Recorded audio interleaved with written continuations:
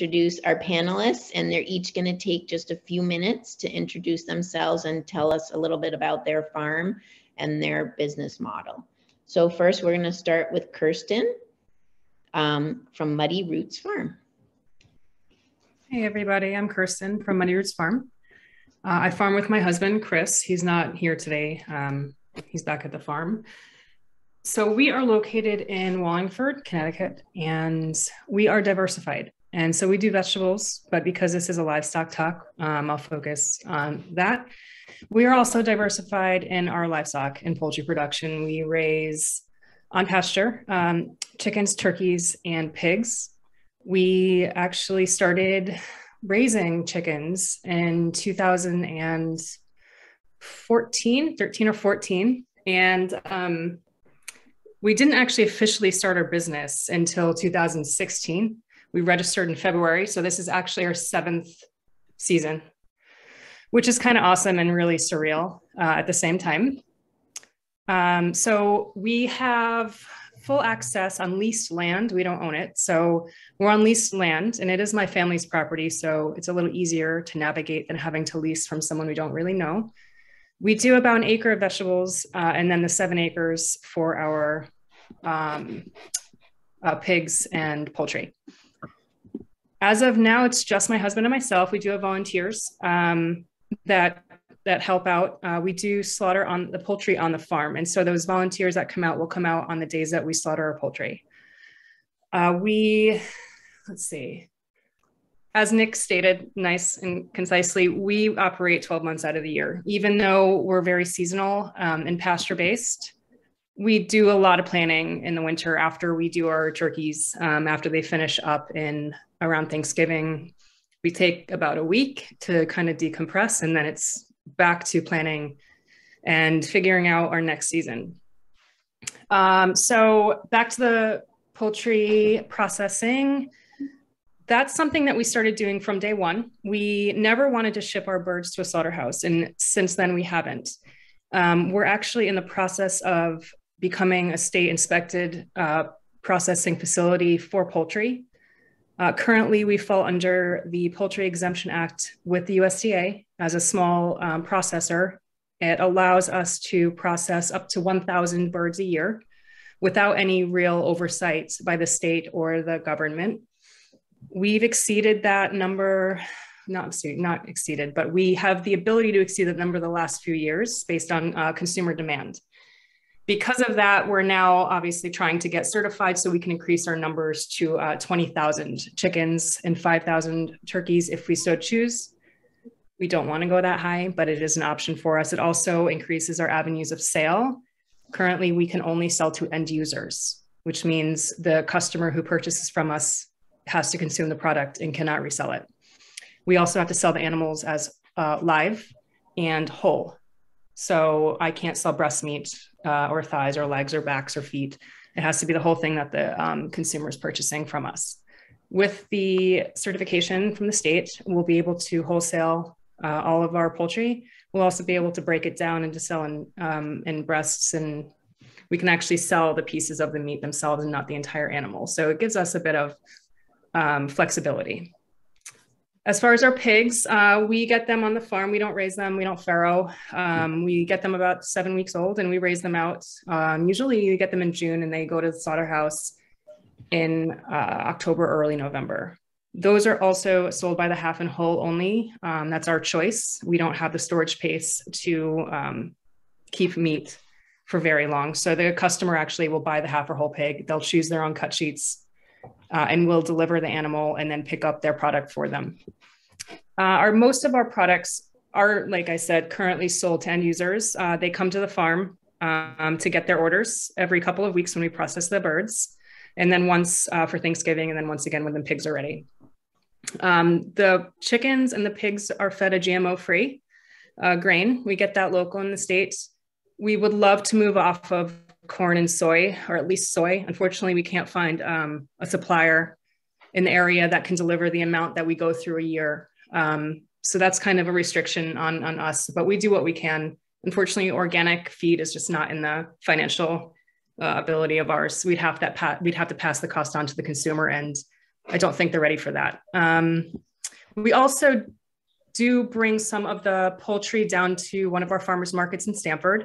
The birds are sold at that point. So that is one of the service that we do provide, as we do deliver it to the consumers at the farmers market. Hopefully with the certification, we can actually just bring meat down there once we're inspected, and that'll kind of help move some more of our products a little bit. And we do want to open a farm store within the next year or two. So we're very transparent. We want everybody to know where the food comes from. We want to know how it's raised. We want them to know how it's raised. We want them to know who we are and put a face to the product that they're putting in their mouths and their families and friends' mouths. So I'm here for any questions you guys have about any of this. Awesome, Kirsten. Thank you so much for sharing that. Next, we're going to go to Jennie from Stonehill Farm. Okay, good morning. Give me a minute. Right, can you see my slides? Nancy, can you see my slides? Yes. Mm-hmm. Thank you. Okay, so who are we and how did we get here? So my name is Jennie Kapszukiewicz. I am an owner-operator of Stonehill Farm in Plainfield. My husband, Dan, and I are raising our 3 children on our farm. I'm going to give you a little bit different spin on things. I really appreciate Nick's video, so I think he captures a lot of what we do as alternative model farms. So my husband was raised 4th generation dairy during the prime of the farm. He milked 250 head of cattle, but the cattle were always sick. They always had hoof issues. They were always needing to have treatments, and not to mention they had excessively high grain bills. I was raised by self-employed parents, not an agricultural background, but in trucking. So we purchased a property in the fall. In the fall of 2000, just before we got married, this piece of property went on the market. It happened to be his grandfather selling it due to grain debt. We were unable to rub 2 cents together, so we had to pass, but 3 years later, the property was still on the market, and we were able to make it happen at that time. So we purchased 68 acres. We currently farm 35 of it. The blue line is an indicator of our perimeter fencing. So it's a mix between silvo and pasture, obviously a work in progress. We consider ourselves 1st generation farmers. Because we do not have the same farming model as his ancestors, and we definitely have a different practice than what he has come from. We do both have to work off-farm jobs. Unfortunately, infrastructure is expensive. Our desire and passion to have agricultural enterprise is not possible without having off-farm jobs. Dan is an engineer and I'm a disabilities administrator, but we use our career strengths of data collection and monitoring, as well as my passion for education, to inspire others to embrace agricultural opportunities, as well as to educate and inform our consumers. We spent the first 5 years of our farming career rock picking and creating what we thought was what we were going to do in agriculture. And that's the picture on the left. We had a pure Timothy stand. We thought we were the bomb. We thought we had great hay. Our horse clients loved it. We thought that was beautiful, you know, pure purple blooms in mid-June. But you know what it did? It deprived our soils. We had incredible compaction. We had like no organic matter. Now where we're at is the picture on the right, where we're very excited. We have species and plant diversity.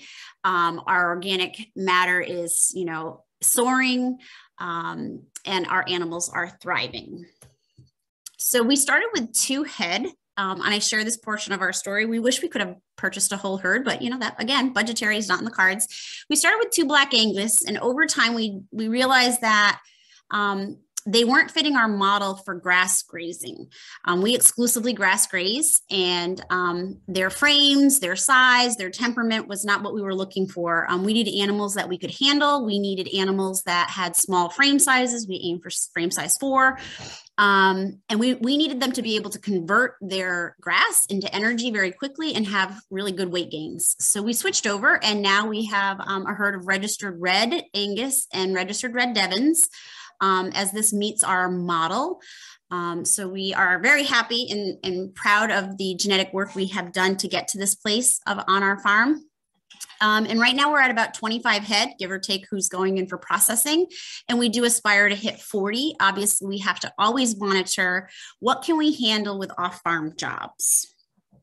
Okay. So the magic happens in our pasture. So we believe that our animals are the feed wagon, the mower, and the manure spreader. They do all the work, and I just navigate the fence lines that keep them where they should be. Our chickens free range with our cattle, that helps to break down manure. We certainly hope to and aspire to have other species diversification, but again, it comes that work farm balance. We graze because it's important about what we eat. Nick shared it himself in his video that, you know, it started from a desire to eat well ourselves. And then when we realized that friends and family were curious about what we were doing, we then started to expand to include feeding other people. We also do it because we want to improve our soils. And I really appreciate the land acknowledgement statement in the beginning, because it has always been a mission of ours to leave our farm better than how we have found it, better than the day we purchased it. And so we have already achieved that goal, but every day we just get better and better about what we do.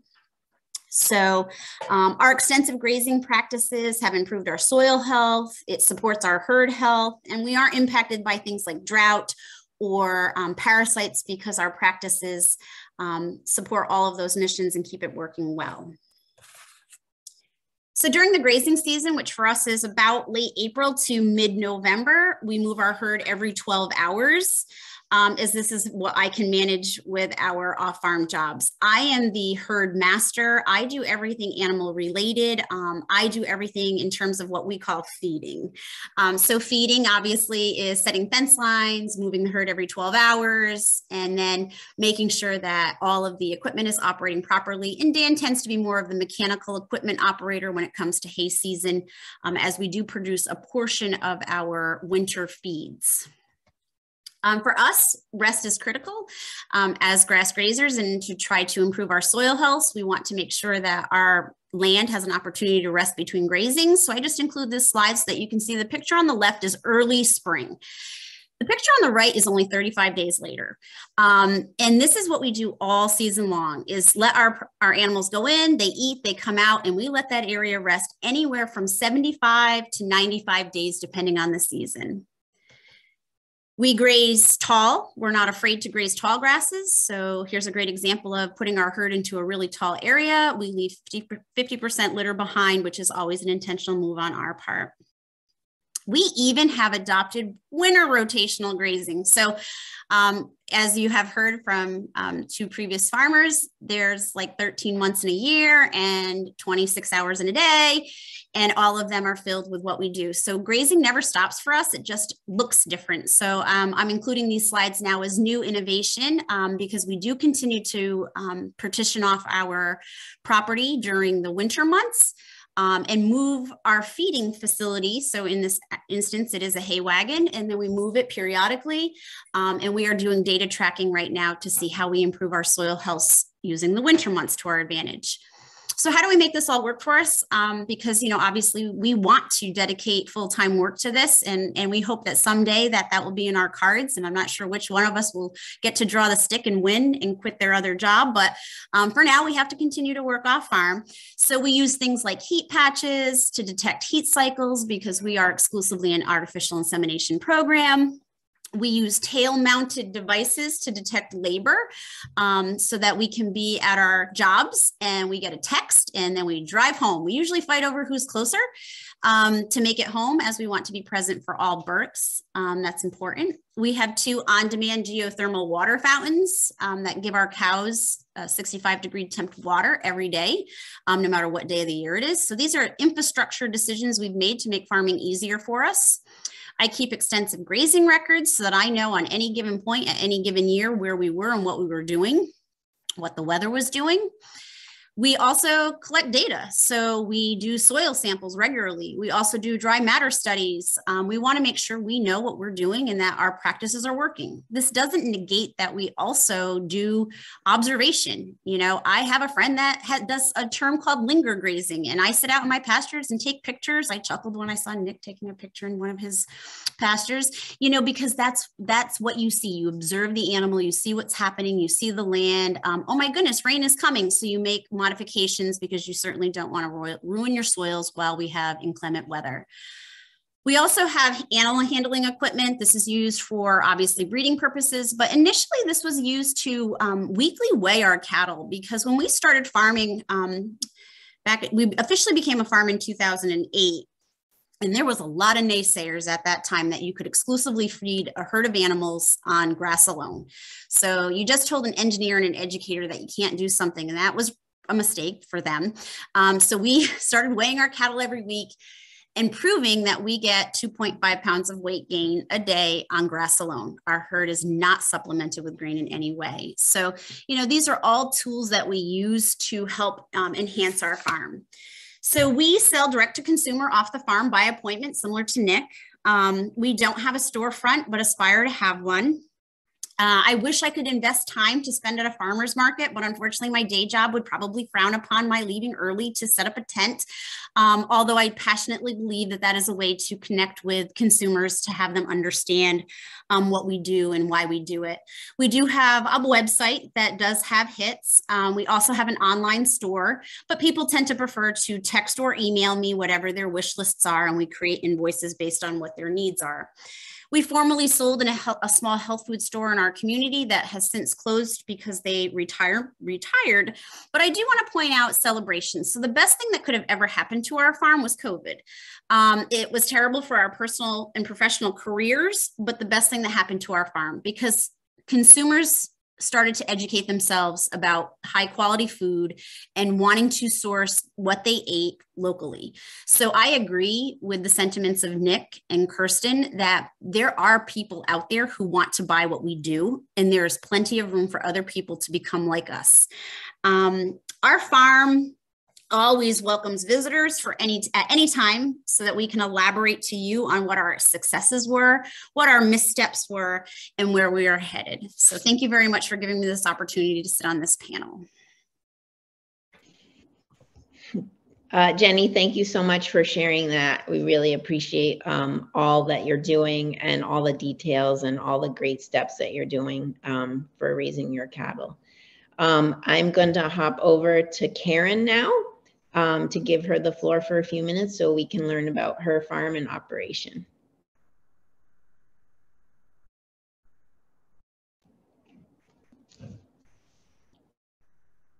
Karen, I think you're, there you go. All right, go ahead. Hi, I'm Karen Kalenauskas, and we are not as new a farm as some of the ones that you have heard from. And I'm representing our two farm businesses. Kalenauskas Farm is our original farm business, and we raise beef, corn silage for the beef, hay products, both square, round, and wrapped, and we make pine shavings for our use and for sale. We usually have 80 to 90 beef on the farm, and we hay over 400 acres annually. Karen's Lambs is my business, raising and selling lambs and goats. I have rabbits, poultry, alpacas, some geese, and 3 livestock guardian dogs. I have about 100 sheep and 20 goats along with the other species. Since I retired from my job, I am full-time on the farm, and the businesses are supported by my brother, sister, nephews, and nieces, all who have off-farm jobs, and some extended family and friends, as well as some local vocational agriculture students.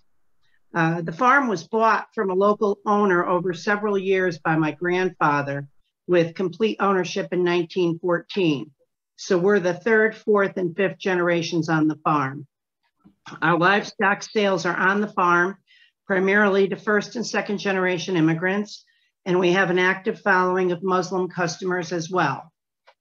We opened an on-the-farm market a year and a half ago in response to public requests, offering USDA beef and lamb products, fiber from the sheep and alpacas, as well as eggs, honey, and other farm products. And everything is grown on the farm or made by members of the family that's sold in the market.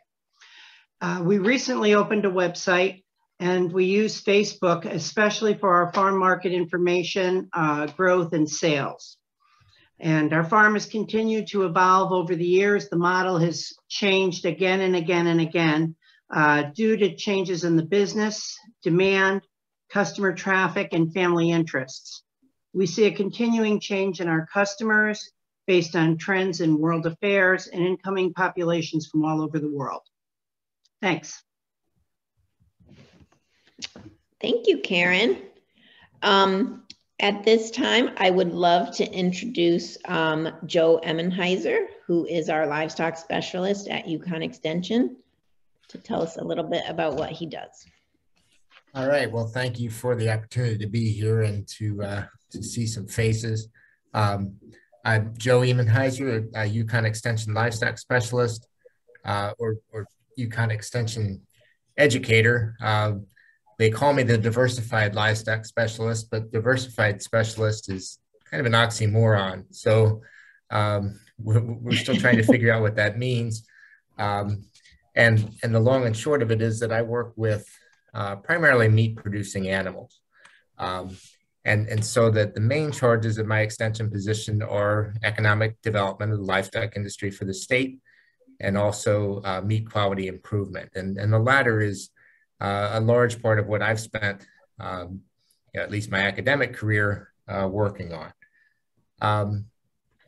In a previous life, I've also worked on farms and worked in several meat businesses and had a lot of exposure to the marketing side of things. And one of the maybe most important lessons that I've learned in terms of diversity, we think about diversified farms as having every single animal or something like that. And I think that that's a little bit of a misnomer. I think that, there's a balance in finding what's important to you or what you do well, and doing one or two things well, and realizing that that's still going to have variable results. And so the importance of diversity, that I discovered, at least over my career with marketing, was, maybe having one enterprise, but having multiple markets within that allowed you some flexibility to stay viable. And, different types of lambs or different types of calves that came out of the same breeding program all had a home because of how the marketing system was set up. And so, really what I came to realize was that balance between producing what you market and marketing what you produce. And I think that, many times we spend a lot of time, just thinking about how to market what we have as a reactive sort of approach. And it's better to back up and find an identified market and produce for that, as each of the speakers here, has outlined and does very well. We've got a real opportunity, speaking from a meat standpoint, in New England right now, especially after COVID, with the demand for local meats, and the opportunities to step up to that demand, which supply is falling short of right now. The academic in me, the researcher in me says, let's make sure we do that with a quality product. And so I will give a number of presentations, and I talk a lot about consistency, and sometimes I'm misconstrued, and where I'm trying to make New England agriculture model the commodity industry and so forth. And that's not been my approach at all. But I think that consistency is critically important within a product or within a market to make sure that our customers stay repeat. And so one of the key tools for that, and in my opinion, is just objective measurements on the animals, objective measurements on the meat products themselves, and making sure that the marketing and the dialogue that we're doing includes not just our story and not just our production protocols, which are absolutely important, but also making sure that they include objective, measurable attributes of the products themselves.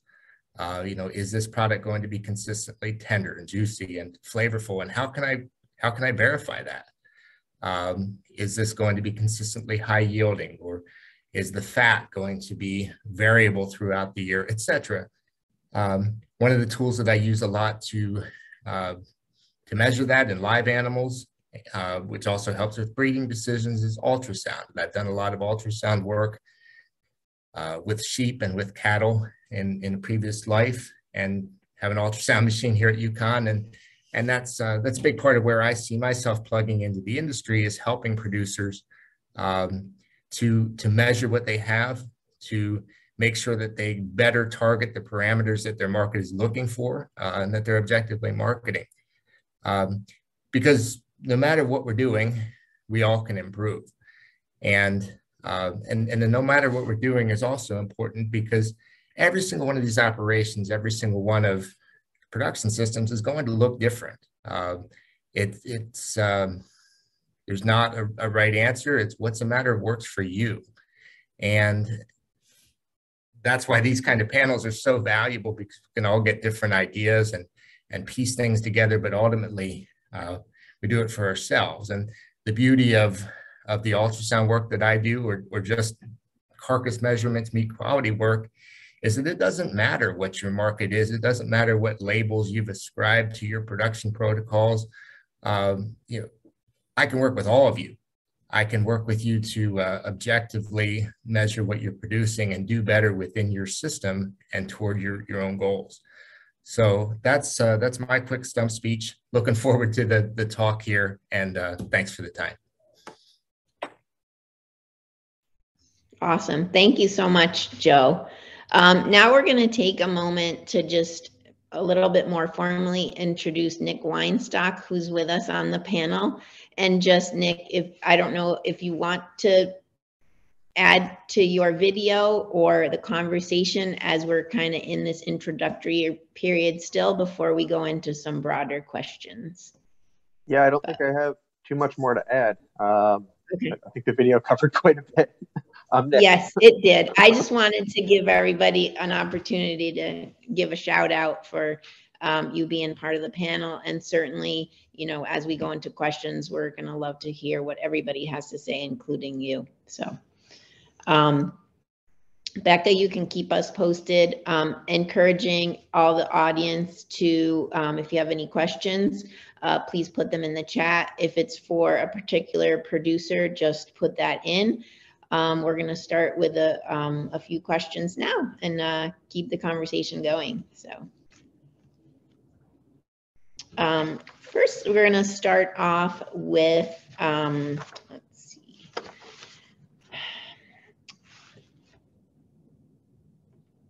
Kind of at your farm product level, was this something that was a total novel idea that you had as far as going into whatever production model that you have, or were you inspired by other business people? And if you want to share who and where they are briefly, I think that this would be a great question for each of you to answer in a short way. So I think, Nick, I will start with you. And we'll pass it along after. Yeah, I got inspired by trying to hunt out high quality meat for myself. I found a farm. I was living in New Jersey at the time, and I found a local farm to me who was raising pasture-based pork. I was looking for pork in particular, and I visited her farm one day just to see the animals being raised, and she gave me an awesome 2-hour tour of her farm. And at the end of the tour, I realized I'd kind of wasted 2 hours of her what looked like busy day. So I offered to help her finish out her day. I had nothing else to do, and she took me up on that. And then I kind of every week, a few times a week, I would reach out to her on my way home from work. Hey, do you need help? Do you need a hand? And it turned out to be a great learning experience, and really got me jump started into wanting to do it myself. And sometime in the 2 years working with her, decided to pull the trigger on it and start doing it ourselves.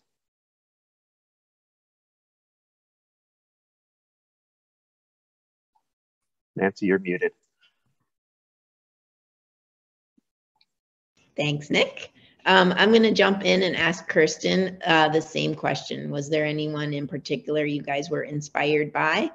And if so, what part was that? There's just when we first started, there wasn't many producers of what we were looking to do, which initially it was just going to be chicken. And then like chicken's the gateway drug into farming. We all know this. You know, most of us have backyard flocks anyway. But we couldn't find anybody that produced a high quality product where we would know the farmer, know the farmer, and be able to see their animals. I have an aunt in Vermont who she's direct family on the land that we're currently farming. And every time I'd go up there, I mean, they're pretty much homesteaders. And so we'd go up there and she'd pull out pork that, you know, she bartered some of the chickens that she raised for, or beef that one of her friends raised. And it was just like this whole community that they just they seem to get food and the value of good food and the value of homegrown and home raised food. And so when I was just kind of trying to figure out what I wanted to do, and my husband, Chris, what we wanted to do, it was kind of this aunt in Vermont, we kind of just felt onto and said, okay, well, how did you do this? Like, she was the one that told us the hatchery that we now get all of our chicks from, you know, so I guess we kind of piggybacked on her a little bit, but being so far away, we were looking for something down here in Connecticut and there really wasn't anything. And so we were just like, you know what, let's just do it. And so we did it. And we started with a really small flock of chickens and now we're bigger and getting more. And then, you know, turkeys were the next stage in the evolution. And then, you know, a lot of pigs in this country, a lot of chickens are shipped overseas for slaughter. And it's like, when you hear this stuff, it's just mind blowing that why don't we do more? I mean, I know land access is hard and we're very fortunate to have what we have right now, but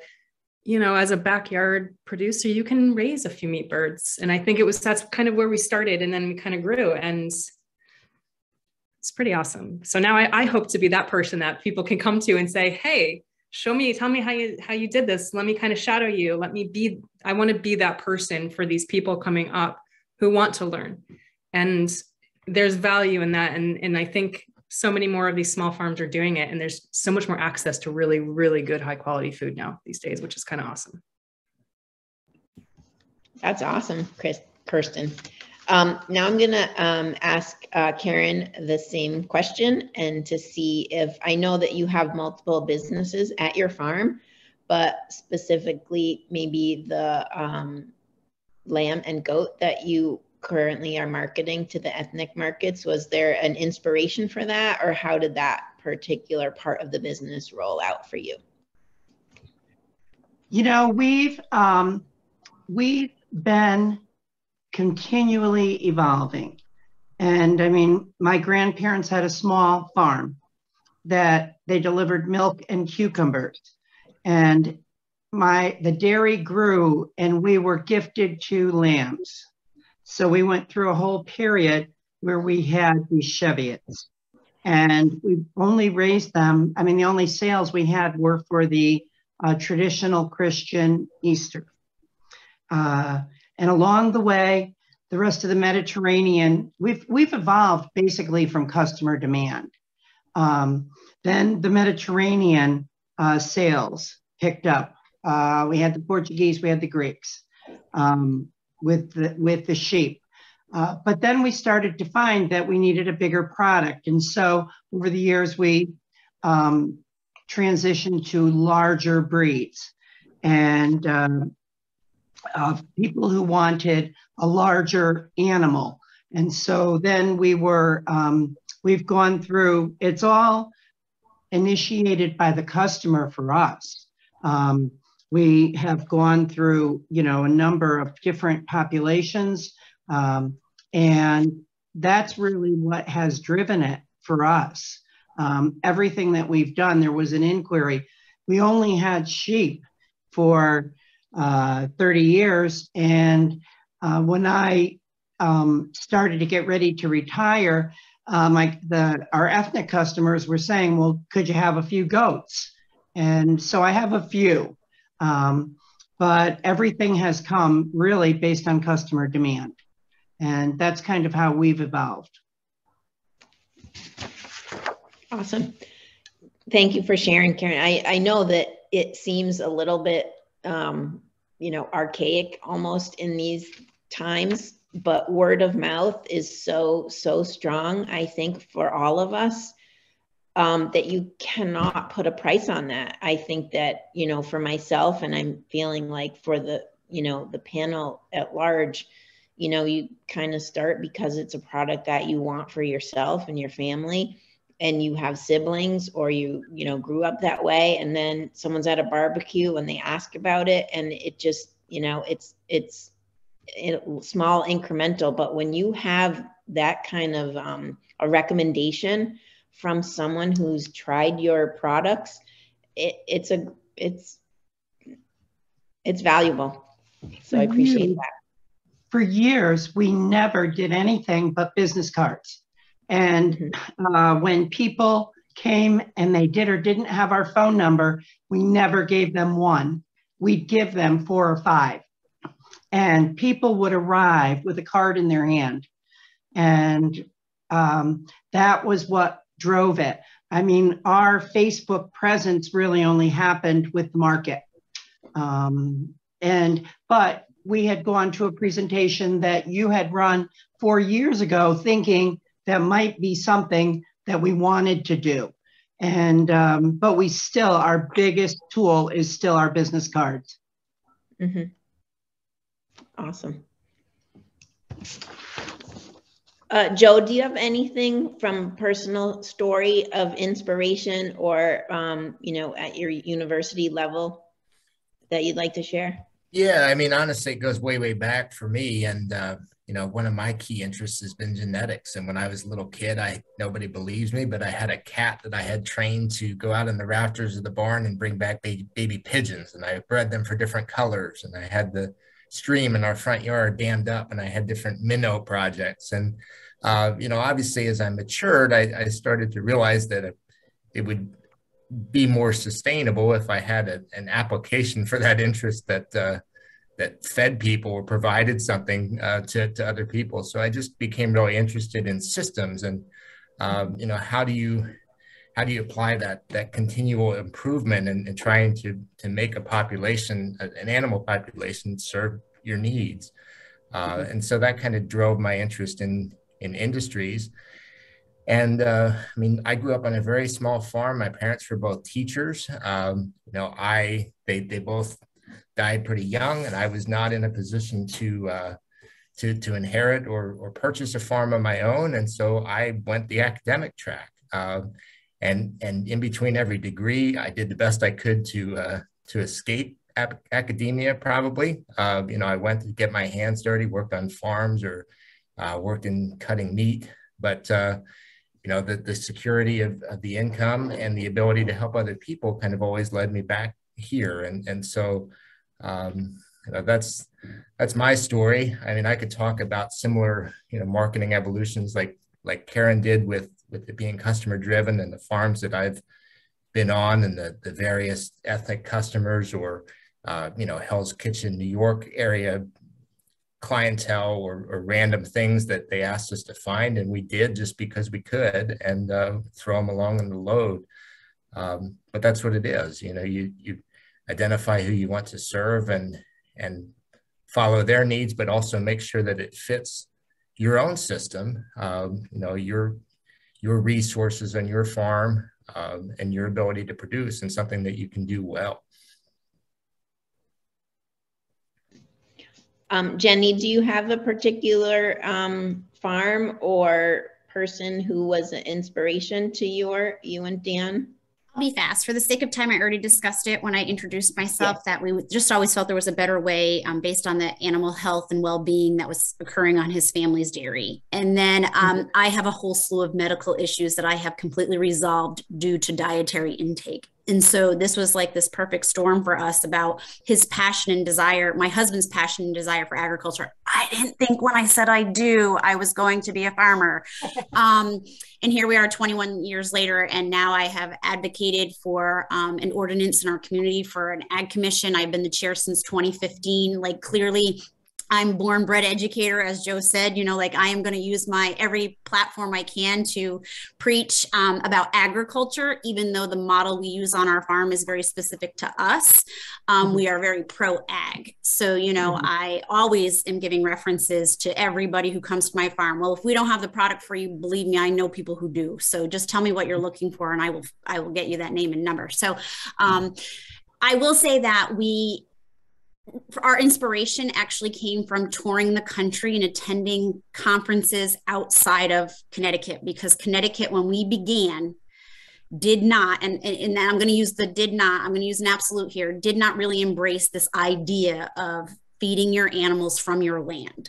You know, and so we needed to go somewhere else to actually seek that inspiration. So we spent a lot of time in New York, a lot of time in Vermont. We have now gone to South Dakota. We're headed to Texas in May to be with other like-minded farmers, because that's where we gain our inspiration and that's where we gain our energy for new ideas and how to be innovative in what we're currently doing. Perfect. Well, I appreciate you sharing, Jennie. I have a question from the chat, Nancy, if I can go ahead and put that up there. Jennie, I'm going to go ahead and put you back on the spot because the question was kind of directed towards you. Both Andrew and Megan were curious about your pasture rotation methods, especially Megan wanted to hear more about what does that mean in regards to winter rotation, changing climate, tons of mud. We all know about the mud. So I guess, Jennie, if you want to start us off, and then if everybody wants to go ahead and give us a brief kind of talk about what they do for rotational grazing and how that impacts your system. Rebecca. Andrew, you better believe it. It is very unique to every farm and every situation. We each have our own funky corners and valleys and wet spots and dry spots and spots that don't perform quite well. And I will be honest with you, it probably took me a good 6 years before I finally found the method that worked for me. I was going out there every day to create individual paddocks. And it took me time to figure out, how do I take all of these reels and this pile of pigtails to make single lines more efficient? So sometimes I'm happy to share it with anyone who comes here to show you what I learned and how I got to where I got. And then hopefully you can springboard from my ideas. But sometimes trial and error really allows you the opportunity to go, okay, that was really bad. That didn't work. I can't do this every day. I'm stressed. I have kids who are screaming for meals. I have, work obligations, and I have animals that are mooing because they need to be fed. And then I developed a system of essentially large, and unfortunately I don't have this in a slide on this deck, but I created large rectangles. When I mean large, I mean like 2.5 acre rectangles. And then I divided those up into like basketball sized courts. And then I run my strings much longer distances. So now when I come home from work, I just reel a basketball court length, done, and move, and we're over. And I run what's called a back line. And I think Nick likes to call it a forward line. The same concept. You just are moving a line forward in your pasture, but getting that herd out before they start to nip at new growth in the beginning. So it's all about that balance.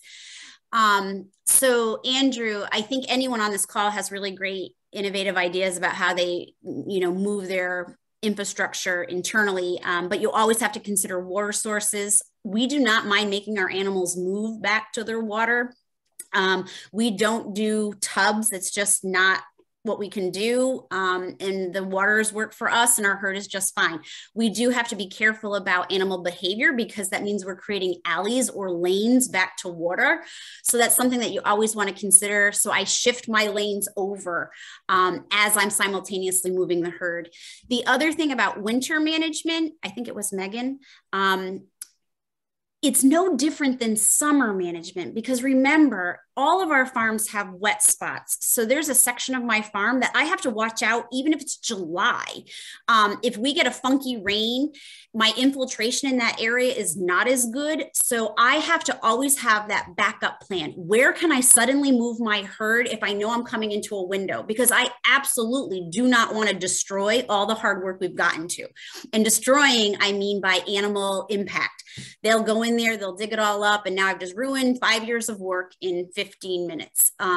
So I always have that exit plan.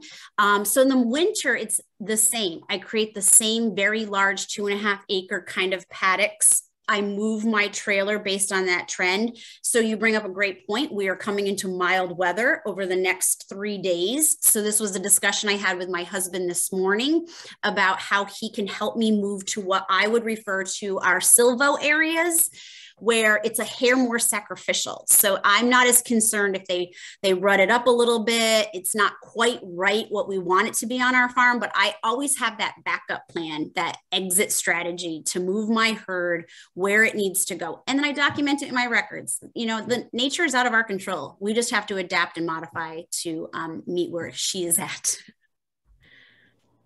I certainly want to give other people an opportunity to share, because they all have great grazing ideas. Joe, I think you have your hand up. Do you want to speak for a little bit on that? Yeah, I think Jennie really covered that quite well. Just one other consideration that came to mind, you know, that comes up as a question or a big issue for a lot of different producers is in that grazing system, in that rotation, how and where do you handle the young stock?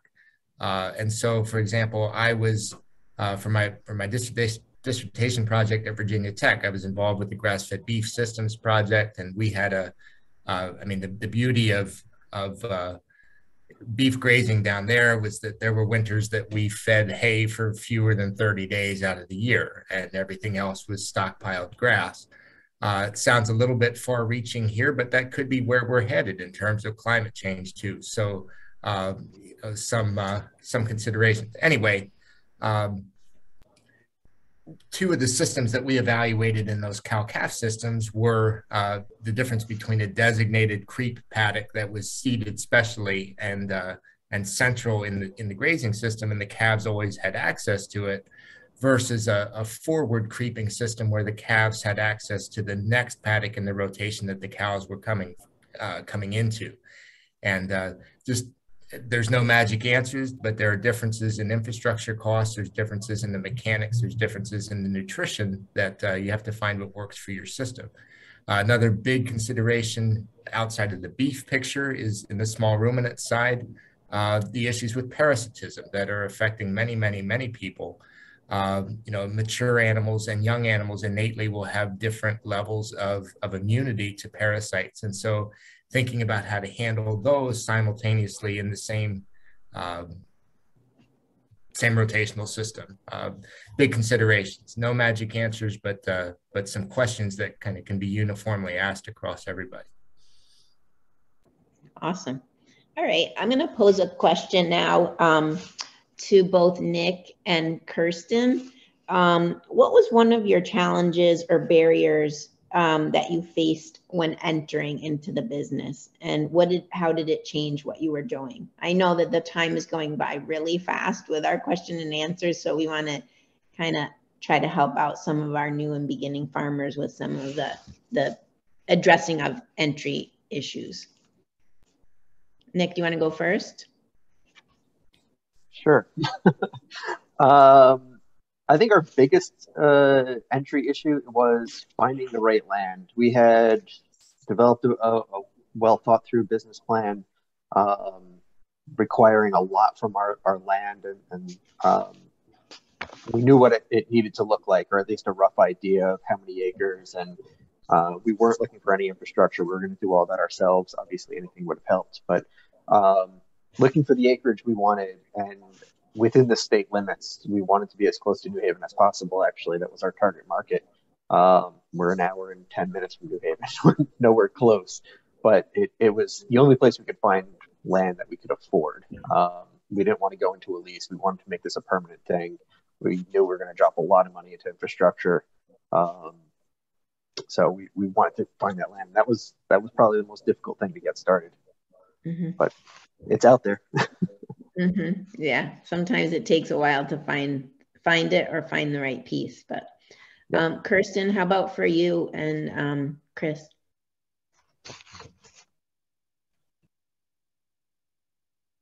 Sorry, the land also is a tough thing. The state is not cheap. It's not easy to get in if you don't have access already. Like I said, we're fortunate that we had family land, but again, we're leasing it. So if anything were to happen, we can be off that property and with, the snap of fingers, and we would lose our entire business. So not owning something like land is incredibly difficult. In the financial aspect of it, I mean, we didn't grow fast. Our growth has been very slow. And we were afraid to take out a loan because it's a huge commitment when you're not sure if you could pay it back under the right terms. I don't think people have been asking. What? Go ahead. I think someone was on mute, unmuted for a moment. Oh, I'm sorry. Okay. So yeah, financial. We weren't because as a new farm, you don't have credit. You don't have a credit history. You don't have financial histories, and a lot of these banks weren't going to give us a loan. They weren't going to lend us any money. And so we relied a lot on family. This was the first year we've actually taken out a line of credit, a substantial line of credit to build our processing facility. And it took us 7 years to say, okay, we really just need to invest. And the way for us to invest, because my husband and I don't have off-farm jobs, this is our full-time gig. So we are working with our local bank, and it's been great now that we have more than 3 years of a financial history, but it's tough. Land access and financial means, if you don't have it to start, is probably the biggest barriers of entry. I noticed someone had mentioned processing of the animals. That's another huge thing. You have to have an outlet of sale. And in order to have an outlet of sale, you have to be able to actually get your animals to market, to processing. And it's difficult. The only poultry processor most people go to is in Rhode Island. And now you're driving, depending on where you are, an hour and a half each way. And then you got to pay for your birds or whatever to get slaughtered. Same thing with our pork. We actually go up to Massachusetts. It's tough. And with the pandemic, it's gotten even harder because a lot of people now are looking at local slaughterhouses and they're getting overrun. They don't have the people to work it. So it's tough. There's a bunch of things, but if you can figure it out, the ride's worthwhile. Awesome. So I appreciate you kind of doing a segue right into that question, Kirsten. So one of the questions really kind of pairs with that, and it's just, are there any auxiliary businesses that are needed for your work or products to thrive? So I think I'm going to just ask that in a short, sweet way. I'm guessing that everybody on the panel would agree with the bottleneck at the slaughterhouses. But if you just kind of want to go around, not to get too deep in the weeds, because we don't have time to solve that issue, unfortunately, today. But if there was an additional business that, really pairs, and is critical in your business thriving as well, in addition to the slaughterhouses. So Nick, do you want to go first on that one? Yeah, obviously the slaughterhouses are a big problem, but you got to plan ahead. That's all it is. Planning 2 years out. With the slaughterhouse, and my personal plan is closer to 3 years. So other businesses we rely on, we do a lot of value-added stuff. So we rely on a commercial kitchen. Click is a great one. It's a co-op kitchen that we use to process all of our value-added products at.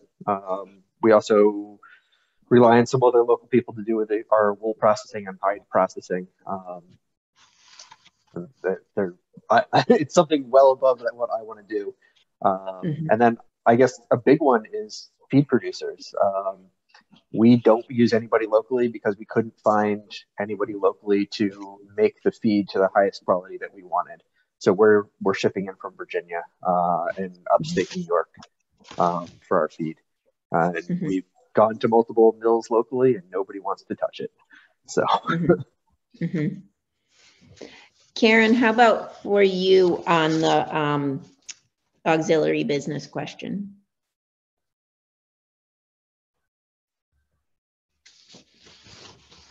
Here we are.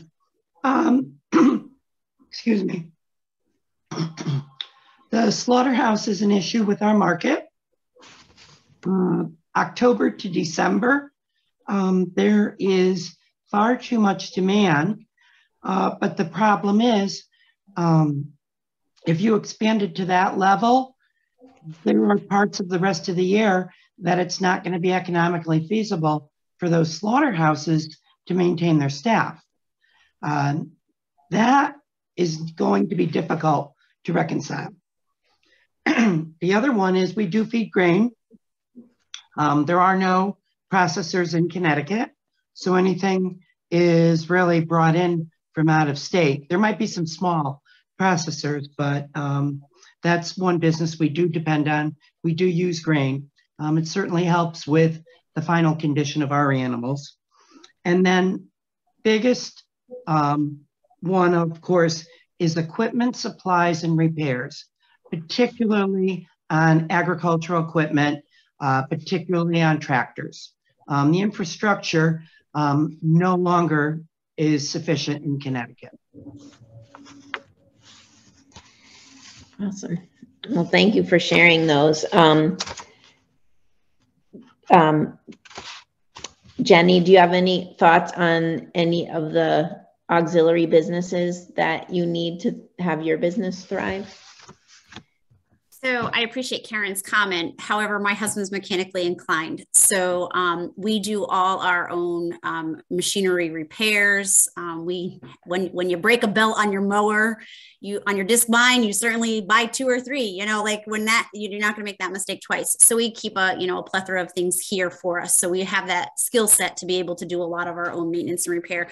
For us, the biggest barrier that we face regarding the reliance on other businesses will always come back to our slaughter facility. We slaughter at about 28 to 29 months. So we want to stay under the 30-month threshold for USDA processing. However, we personally prefer the flavor, the depth of flavor, we would love to process animals 4 years old, but we can't afford to keep losing the backbones out of them. So that's a barrier, but we can handle the timelines now. COVID has regulated. We can handle getting our animals in. We understand the system that our slaughterhouse is working under now. We struggle with that. They still don't do it right. So, we bring our product in. We always want 1.5 cuts on our steak. We brought 2 steers in a month ago, picked them up, and they're all 3/4 of an inch. Like, I can't fix that. I can't undo what came back to me. I have clients that are now going, what happened here? And I'm like, I'm sorry, my hands are tied. Like, we have expectations. We follow their procedures and their cut sheets, and this is what we got back, And so, then we're spending time pivoting to apologize to our clients who, appreciate the products that we make, yet this is something that's completely out of our control. So it's always the slaughterhouse for me. Sure. Yeah. Valid, and definitely not falling on deaf ears here. So we can really appreciate that. I think we've all had our issues, and you just try to mitigate and keep the window open for all of the slaughterhouses really that are in New England, if at all possible, because there is such a bottleneck. I mean, certainly. All right. I would like to go into another question about what is your method of making? Before we go on to that, I think Joe had something he wanted to comment on. Oh, sure. Yeah. I just wanted to jump in real quickly and say that, and Karen touched on it nicely. It's real easy to approach the slaughter and processing bottleneck from the producer side, but there's also there's also processor considerations there and reasons why that bottleneck exists. And if it was profitable for a processor to be here, they would. And so it's important, just 2 real quick thoughts on this. One, to the extent that you can, talk to the processors and make it a dialogue, and try to the best that we can to understand that we're all part of the same stream, and it's not us versus them. And there are a number of legislative initiatives and funding packages available that I think are going to start to change that face quickly, but focus on the dialogue. And two, to the extent that it's possible, when producers can get together, whether it's to aggregate animals to increase numbers, or to manage their supply, to coordinate that with the processor, or even just to unite the voice, to be able to have a unified message to go to the legislature that says, we are collectively struggling with this issue, and together, this voice can't be ignored. That there's power in getting together around the issue, and so I think that's also a path forward that's going to be absolutely critical.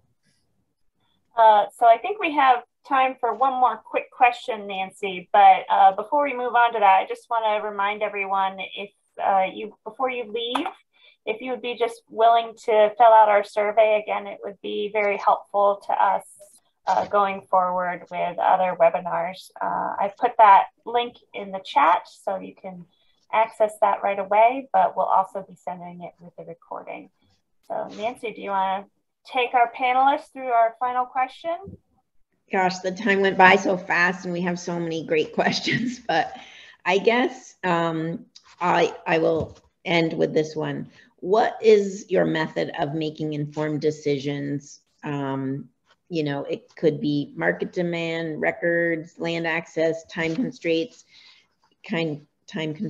and what would you encourage a new grower to base their business on? What do you find are your best, what is the best information for making those decisions?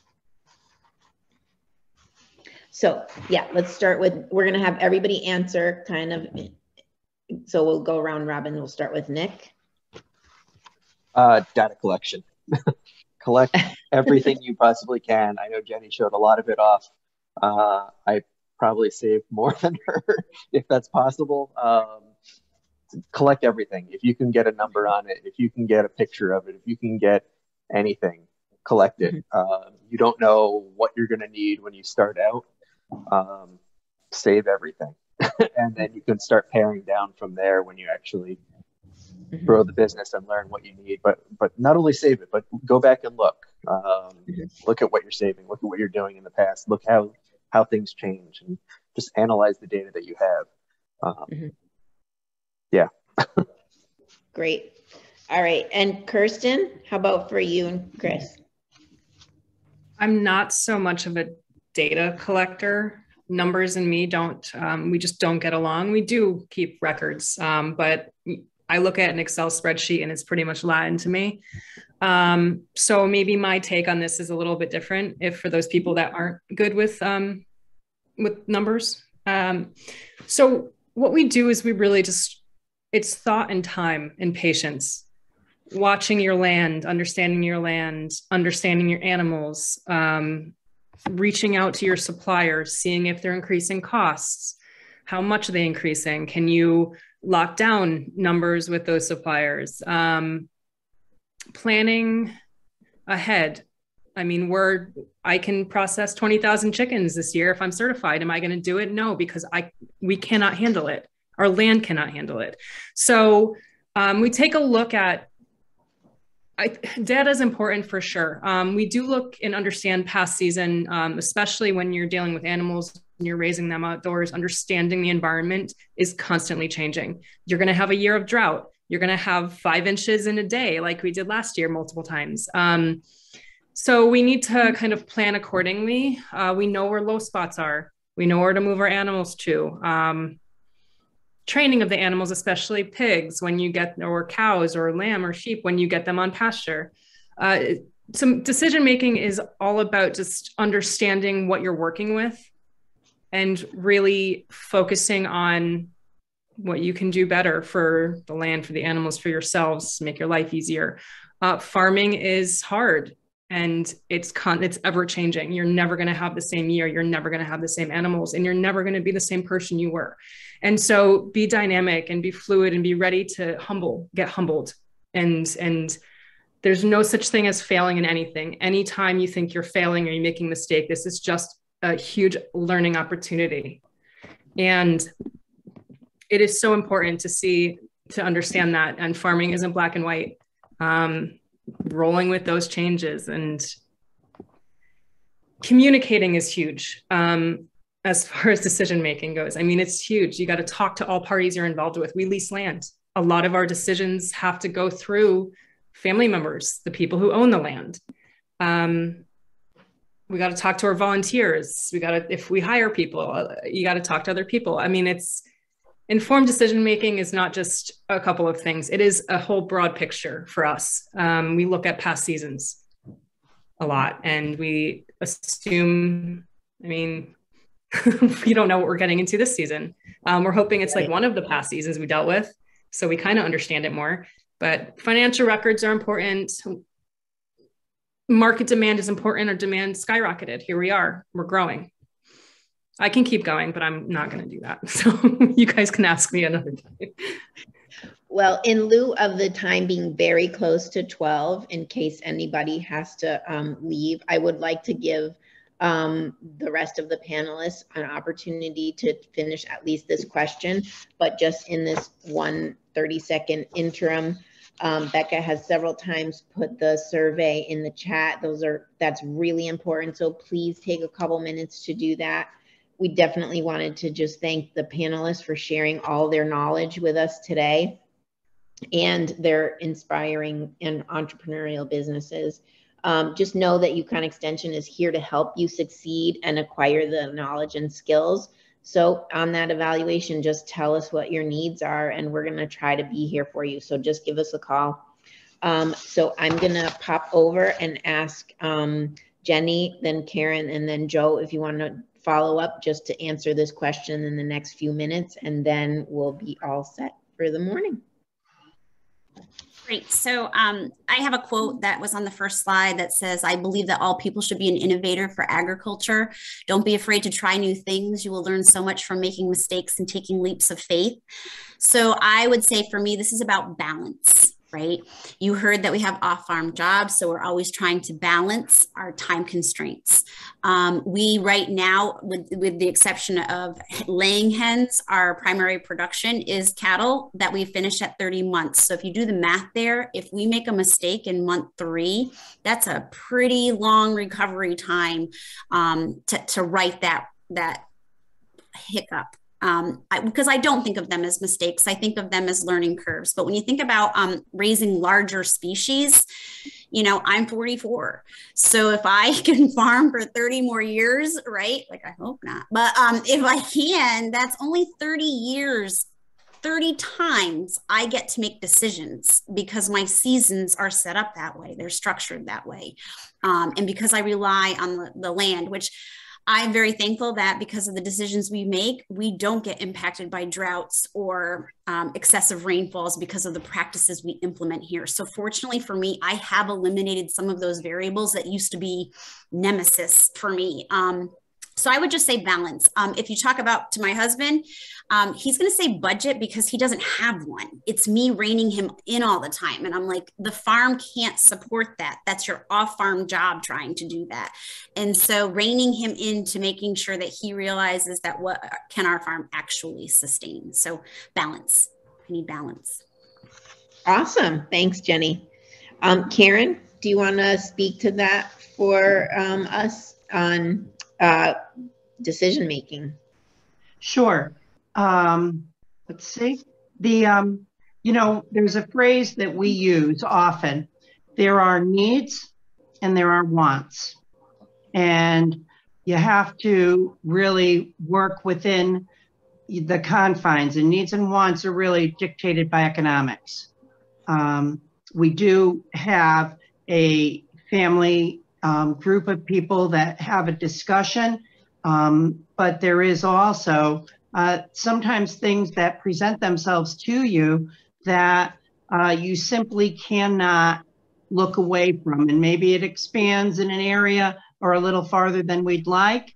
But then we turn around and look as if it's something we're going to continue.